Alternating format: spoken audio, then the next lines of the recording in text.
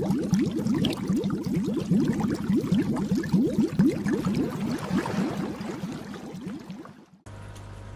guys, Alan here.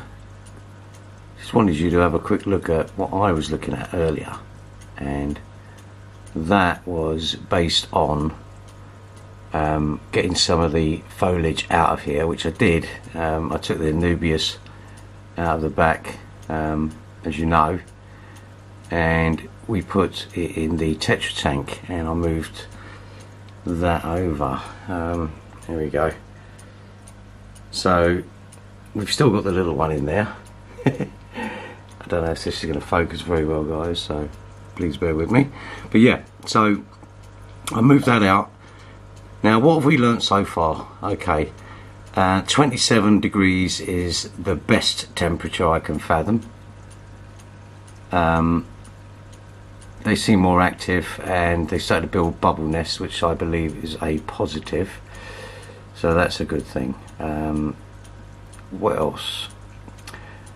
I took out some of the foliage at the bottom there as well, make it a bit brighter, and they do seem to go on to the leaves a lot more. Move some of the leaves. They do hide quite a bit, you've got to be careful of that.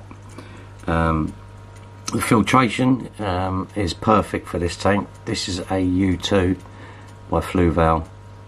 You can use the spray bar part of it and aim it at the back.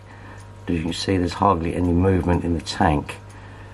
Having said that, I wouldn't put that one on the other side, on that side of it, okay? I put this one with the smaller fins, and as you can see, that is perfect. It's looking really good. I have got some plans that I will do once I can sort of get this lockdown out of my system. I want everyone to be safe in the house, make sure everyone's okay. But as you can see, everything is working fine. Don't have any issues with the filtration or the water conditions. You can see it's pretty pure. And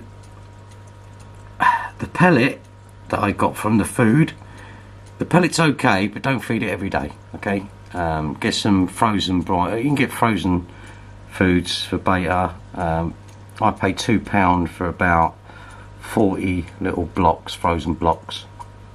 So I get frozen food for all my tanks, as you know. They love it. Don't go too mad on it. Remember, it's only a small tank, small mouths, and they love it. They absolutely go mad for it. Using the Flex, I would probably use a different tank for this idea.